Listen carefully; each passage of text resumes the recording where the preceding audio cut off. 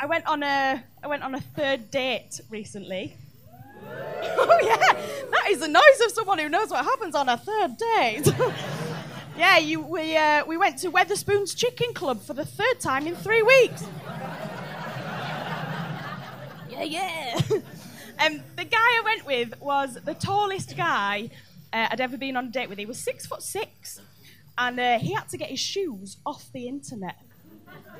That's what drew me in. Ooh, tell me more. I was so excited, but I was also a bit nervous, right? Because things were going quite well, and by the third date, I don't think it's shallow to be wondering if it's all in proportion.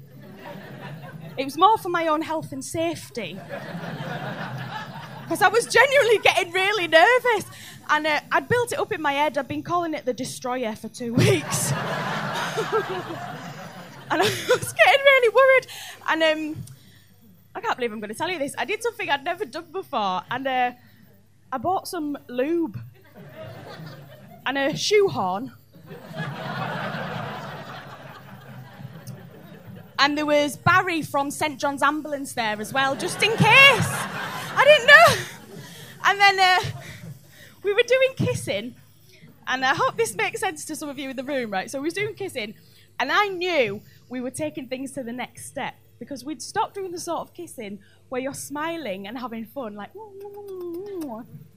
And we started doing that sort of kissing where you have to pretend that you're angry with each other. And you're having an asthma attack. And you've lost your glasses. Do you know what I mean? So you go from, to, I'm livid with you. Do you know what I mean? I was like, I'm going to see the Destroyer. Yeah, I was really excited. And I was trying to sort of like lunge a bit to warm the area while we were kissing. Ooh. Why am I single? I don't know. Ooh. And then came my favourite bit of sex, right? And as an adult woman, it shouldn't be what I look forward to, but it is. And it's when, oh God, it's when a mister's excited, right? But he's still got his pants on. I know, raunchy. And the pants are coming off, right? And the elasticated band of the pants pushes his stiffy all the way down. Some of you know already, brilliant. Pushes it all the way down, and you know when them pants come down just a few more centimetres, that dick is going to spring out! And it's the best bit! The spring and the little wobble! Oh! It's amazing! Yes! But you can't laugh! You can't, because you're in serious asthmatic mode. So it springs out and you have to go, delicious. Not delicious, that's the wrong word. A different word. So this was about to happen, right? And as I say, with this guy, I was really nervous.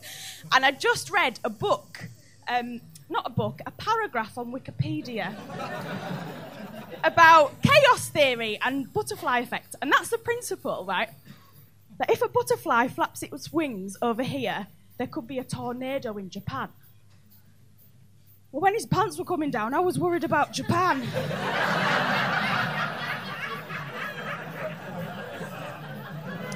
I was.